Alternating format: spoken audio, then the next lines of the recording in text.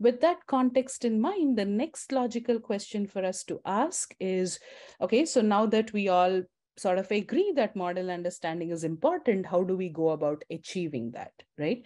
So I'm going to start with two very broad, high-level, intuitive approaches to achieving model understanding, and then I'll go into more and more details and more recent research, right? So one of the sort of earliest approaches of thinking about how to achieve model understanding is to build models that are inherently interpretable. And what do I mean by that is models that are simple enough that we can all probably print on a sheet of paper and look at them and see what the model is doing, right? So for example, models like linear regression, logistic regression, shallow decision trees, rule-based models with fewer rules, and so on. So, and in the past, there has been a lot of work. So I think there was a ton of work in like 80s around this topic. Again, there has been a revamped or renewed interest in like, between the 2015s around that time. So basically, there is a bunch of work which tries to build models that we can all look at, print on a piece of paper, look at them and see what the model is doing, right? So, and these models are considered inherently interpretable. Of course, I think there are also some caveats to that, because if there is a regression model that is, having coefficients or looking at about 1,000 features, it's very reasonable to argue whether that could even be considered interpretable, because it's hard for a human to process 1,000 features and think about how they're all sort of relating to each other and what their importance is. But assuming that there are a handful of features or there are a handful of constructs such as rules in a tree or number of rules, assuming that, then under that condition, these classes of models are often considered interpretable, because end users can look at what are the important features, how are the features being used and the conditions and so on easily, right?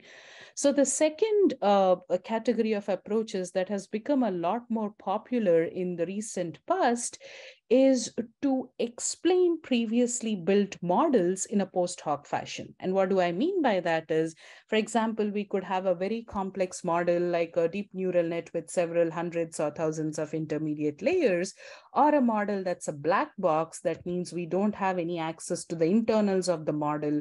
We can just throw a data point at it and get an output from it. If we want to understand these kinds of models, the approach or the way to do it is we have this sort of an explainer algorithm, which takes as input this kind of a black box or a complex model and breaks it down into several simpler models that, are considered interpretable, right? So that's the approach that has become popular since about 2015, 2016. Right.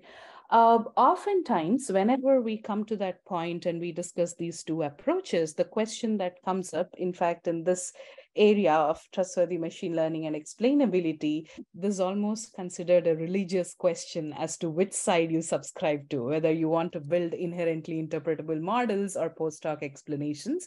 But thankfully, we don't have to resort to answering it, in a religious way, because there are more logical arguments to picking one over the other, right?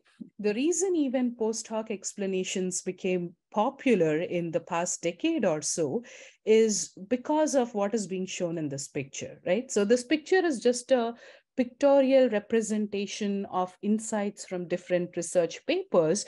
But increasingly, what we have been finding in machine learning research is that while models such as neural networks are very accurate, they're not very interpretable. And while models such as linear regression or shallow decision trees are very interpretable, they're not quite accurate, right? So there seems to be this kind of trade-off between interpretability and accuracy, because of which post hoc explanations have become popular, so that people can build a complex model that is accurate without worrying about its interpretability, and then use post hoc methods to understand that complex model. Okay. So that's one reason why one would resort to using post hoc explanations, is when there are trade-offs in your setting between interpretability and accuracy, right?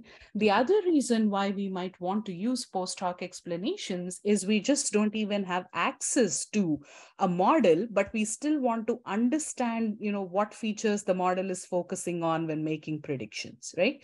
In that case, obviously, we need to resort to using some post hoc probing methods. And, that's another scenario where they might be useful. If you're not running into one of these two scenarios, then you might probably want to consider building a model that is inherently interpretable, right? So because you're not running into trade-offs between interpretability and accuracy, and your model is not a black box, you're not dealing with such a model. In such cases, you might at least consider or try building an inherently interpretable model.